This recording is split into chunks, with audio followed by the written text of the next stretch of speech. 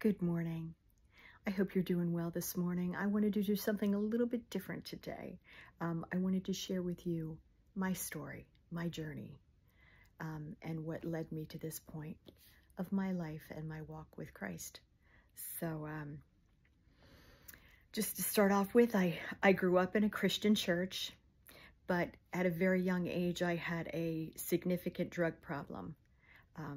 I got drugged to church every time the doors were open.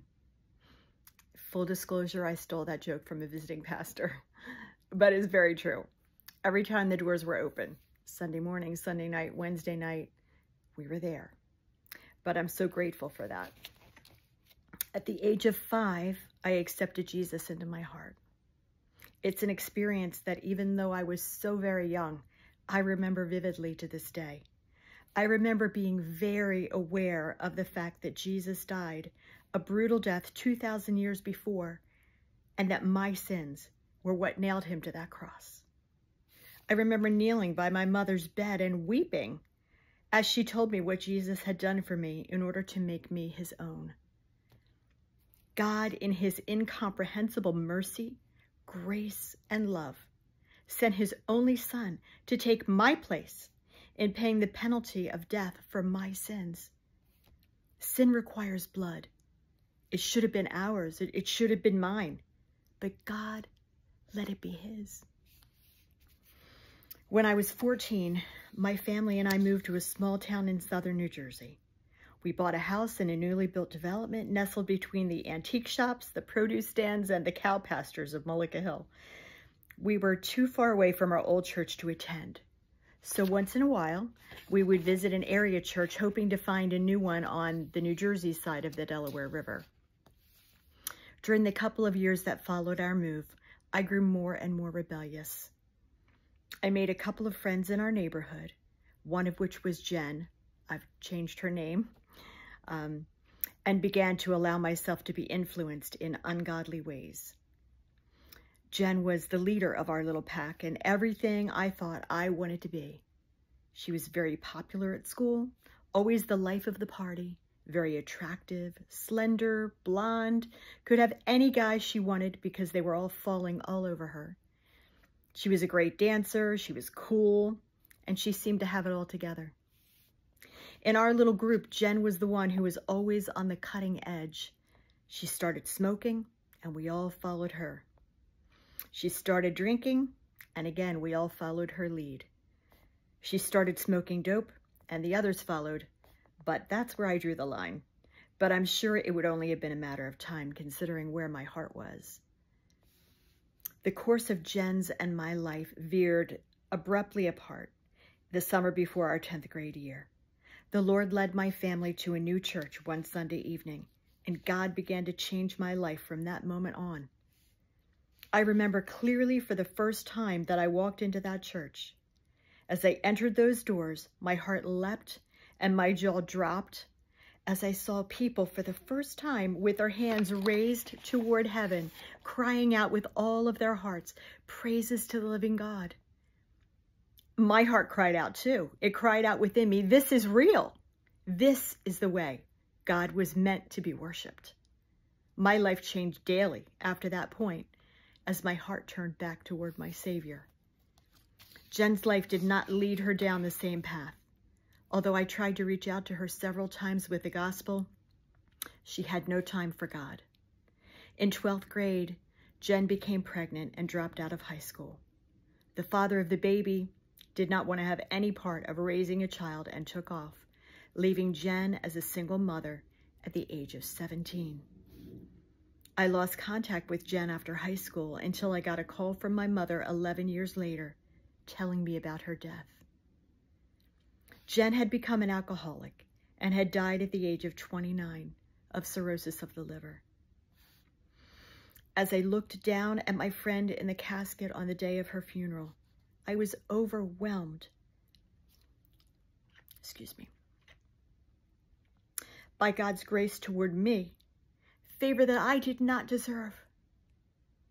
I look back over my life, back to when I was a child and God touched my little heart and it broke over my sins and Jesus' death for me on the cross because of them. Then I look to my junior high years. I look at all the times that I tried so hard to get myself into trouble and was frustrated because it seemed that there was some invisible hand stopping me. I look at the path that I had begun to walk down with Jen as my leader. I was following blindly, not aware of where that path would lead. That day at the funeral, for the first time, I fully realized that it had been leading me to spiritual and possibly physical death. I look at how God's hand of grace snatched me off of that path and rerouted my life, placing me divinely on a path that would lead to abundant life.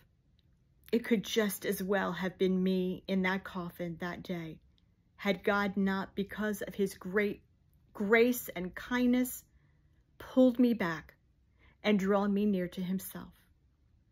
What's the difference between my life and Jen's? Only that the Lord rescued me. And why me?